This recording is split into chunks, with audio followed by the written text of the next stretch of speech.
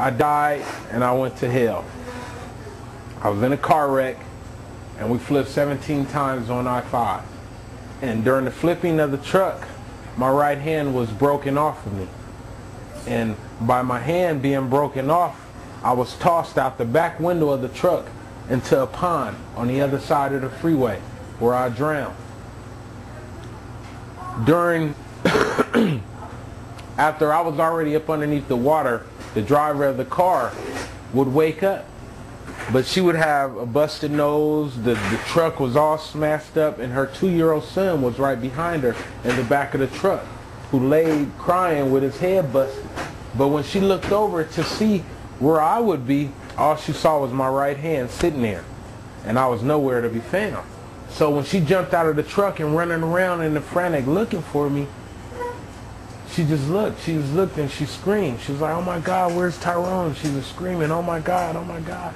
And all of a sudden, God is using this other guy to save me. He's using him to come from the Bay Area. And normally he takes Highway 101 to go to Oregon. God rerouted him up I-5. So he's now driving up I-5. We didn't flip from the southbound side to the northbound side. The accident is already over. So when he pulls up, he has to stop because it's in front of him. So he gets out the car and he runs up to the girl and he's asking, "Are you all right? Do you need help?" She's like, oh my God, where's Tyrone?" She's just screaming. And that's when the angel who came down appeared. As everybody's standing on the side of the freeway, a man walks up. So he's talking to Shavana and he's like, "Are you all right?" And right where he is, the man walks up and points. He points to the pond. And he said he's in there. Well, Arube, the Mason guy who God was using, said, well, you know, he said to himself, "Why didn't you go get him? You know where he is." You know, but it wasn't for the guy to move. It was for Arube. So Arube ran, hopped over the barbed wire fence, and before he dove into the pond, he looked. Like, where did he go in at? But it was still water. Like nothing had ever went in.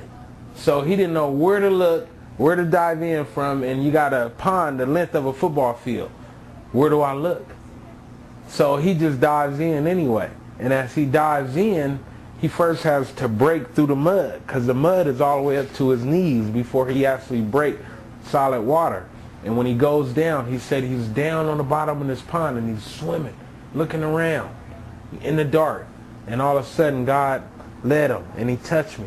When he touched me, he grabbed me and he pulled me up to the top of the water. And he said that's when people were stopping on the side of the freeway and were hopping the fence and they grabbed me, you know, to pull me to the side. I was dead. He said at this time, man, you were not breathing and blood was just coming out everywhere. He said, "Man, I'm sorry. I'm sorry." I was, you know, I said, "Man, what are you sorry for? You did. Man, you got me, dude. You did all you were supposed to do." But I was looking in his eyes to see what he saw. And to look in his eyes, he started crying because he had never seen no one dismantled like that. To where he had to dive in some water and go rescue someone that's dead. He didn't know whether I was dead or alive, but 9 times out of 10, you did. You up underneath pond water. You know, you had to drown. So when they got me and they started doing CPR on me, that's when I came back halfway. But I went back out because I had 2 liters of water and mud in my lungs. So I passed out again, and then the second time I was revived was by the helicopter. Now the helicopter had landed on the middle of the freeway, stopped traffic on both sides and landed and picked me up, and they flew me back to Sacramento to UC Davis Medical Center. And during the second time of them reviving me is when I went into the spiritual and my soul entered in. Just how I was thrown into the water, my physical body laid up under, my spirit left the body and came up out the water, but I was inside the earth. It was like the world had flipped and I came through on the other side. When I popped out the water, you know, the water would be waist deep. You know, it was dark. It was really dark. It was so dark that you close your eyes and put your hands over them. It was still darker than that. But yet there was some form of sight because I could see the silhouettes of the people that was in there. the screams that I heard, you know what I'm saying, just the cries, people were screaming and crying and just yelling, you know, and I'm looking around to where am I, you know, and all of a sudden I had to move. When I got out of the water, I fell to my knees. Boom. When I fell to my knees, what was in me had came out of me. And it was like the death, because in the word it says death has to release itself when she dies. It comes out of you. Well, what killed me was the water, and it released itself from me. And as I got up, I noticed that my hand was gone. I noticed that my hand was gone. And it wasn't something that I paid attention to, because down there, you don't, the cares of this world. On here, I would be worried about my flesh. You know, it's my hand is hurting, but there is no type of thoughts like that. I seen that it was gone, but kept going. And when I looked up, I seen the people that were in the water that were coming out and moving and going towards. The people that were in front of me, like you guys are, see I'm standing here, are the ones that had died before me, because they're in front of me. The people that are popping up out the water behind me are the ones that died after I did, because you got the whole world. How big is the world? How many people dwell in the world? How many people die every second? Well, there's someone dying every second. You know what I'm saying? Because that's the way it goes. But when you die, where are you going? See, my heart and the things that I cared about took me straight to hell. So when I got there and seen, you know, this place that I was in, I had a change of heart. This was a mistake. What am I doing here? And, you know, just having that feeling come over, this is a mistake, Lord. You made a mistake. I ain't supposed to be down here. You know, Lord, I was a good person. You know, and I could think all the stuff that I did, but that wasn't what saves you. What saves you is to confess and to believe in Jesus Christ. That's what makes you saved, and to live according to what he has done. I was not living according to what he wrote. But yet I knew, you know what I'm saying, but yet my actions were different from what I knew. So my actions is the truth and what led me there. You know, and after I came out of this pit, it was a tunnel that everyone had to go to, and I came out of this tunnel. And there was a hole in the earth, like 40 feet deep. I was down. But right in front of me was what separated the rich man on one side and Lazarus on the other side.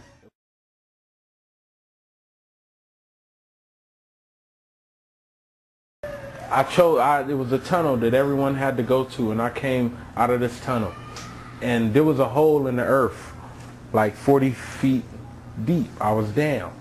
But right in front of me was what separated the rich man on one side and Lazarus on the other side. It was a fixed chasm. It was a separation. It was a bottomless pit. I had to come across on the edge of the earth. I was walking on the edge of the earth trying to cross this pit, because the will in me to live was still yet raging. And even though I had one hand, I knew it was a way for me to get out. I just had that faith. But as I came across the edge of the earth, I slipped and I fell. And I caught myself and I hung there. Meantime, they got my body in ICU with the breathing machine coming and breathing for me, because I'm not in my body, but yet the door is open in case I come back. So the breathing machine is keeping it in a coma, you know what I'm saying, in case I come back. So while I'm standing there hanging over this pit, looking around and looking up and seeing where I want to be, seeing the top of the earth, the apartments, the balcony, seeing all of this, and the place where I desired to be in my heart, I had no strength. I had no strength. And that's when it happened. And as I laid there, as I stood there over that pit, it dropped on me. And when it hit me, I was light as a feather after that. The Spirit hit me.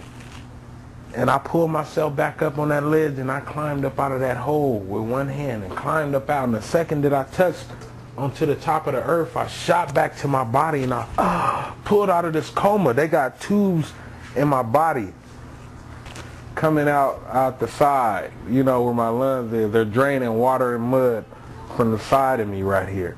I'm pulling tubes out, everything out my mouth. I'm trying to get up because I'm running from this place, man, that I just seen. But then I had to pause because I'm back in my body, and I'm sitting here looking, and I'm seeing all these people around me, and what am I doing here? I'm in this hospital, and I'm laying there. Then I jumped because I seen somebody I just left.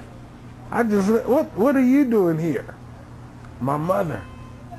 She was the last person I saw when I left Weed, California. But the first person I recognized when I woke up. She was standing in the corner, and it scared me. It scared me. You know what I'm saying? This experience scared me. You know, it was like, who the first person a child sees when they come into this world? All right. It was a mother. You know, that was the last person I would to see when I left. But the first person I would see when God gave me my life back. You know, and that man, it scared me. And then I came to find out that 5 days had left out of my life. I was not here for 5 days, but it seemed like seconds because I was only experiencing that for seconds. You know, just an experience. But that's where the Word of God tells us that a day to God is 1,000 years to man. So if I'm only out of this world for 5 days, how much time is that? Not much at all. So imagine eternity to God. Where's the rest of your arm? I don't know. It's gone. They probably burned it up. That's what they do with stuff that they come off you that they don't have no use for. They burn it. You put it back on? No, because gangrene set into my arm. I was in dirty water, and there was an infection that was right here on the open wound, and they had to keep cutting my hand, keep cutting more and more off, because when I woke up, initially, my hand was going up to there. That was what came out off in the accident. And then when I woke up, I had that much. When I first came to, I had half of a forearm. But then they told me, Mr. Williams, we're going to have to cut more off because the gangrene is spreading towards your heart. And if we don't cut it off, you're going to die here. You know, and I was tired. I was like, man, y'all not cutting me no more. My dad looked at me and said, son, if you don't let him take it off, you're going to die. You know what I'm saying? But just, you know, it had to come off. You know, and it was like God said right here. It was offensive. With that right hand offense, he cut it off. What had came into the right side of my arm, came inside that, was a sickness. And it needed to be cut off. You know, and that the Lord did that, but he healed me. You know what I'm saying? How could I know that he can heal if I've never been hurt before? If you never lost your life, how could you know that he's the giver of life if he never gave it back? So you guys haven't had that type of experience yet. But you're looking at a person that has. So there is no excuse for you guys. Because how close is Brother Tyrone to you guys? Nothing but a touch away. You guys know me. Everybody know me. I done cut most of everybody's hair in here. So there is no excuse for you in life now. Because you learned at an early age that God is real. His word is true. There is a heaven and there is a hell. And what makes your destination sure is based upon what's in your heart. That's why he tells you to let him and his Father in. If you sup with us, I am with you. In this way, you tell us a little bit about that tunnel that you was going through. What happened in that tunnel? The tunnel, it came like in flashes, like a whoop.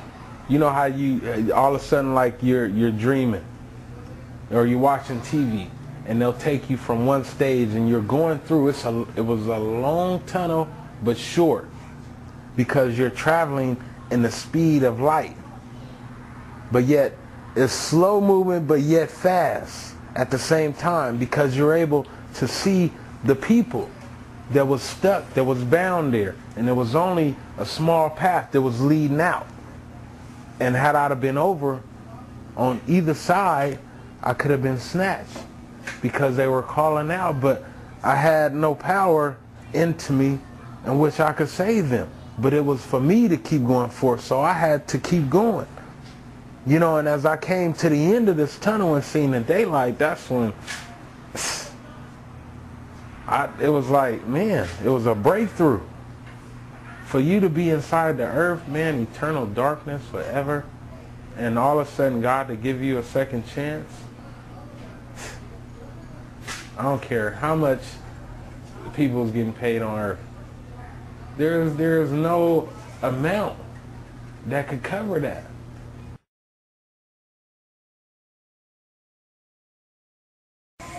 We're going to say Romans 10 and 9 together, okay? Everyone stand. Everybody, we're going to confess. Everybody repeat after me. Say your name. I. Say your name. Confess with my mouth. The Lord Jesus. And believe in my heart. That God the Father. Has raised him from the dead. For it is with my mouth that I confess. And it is with my heart that I believe. For now that I have recited Romans 10 and 9, I confess and know that Jesus Christ lives with me.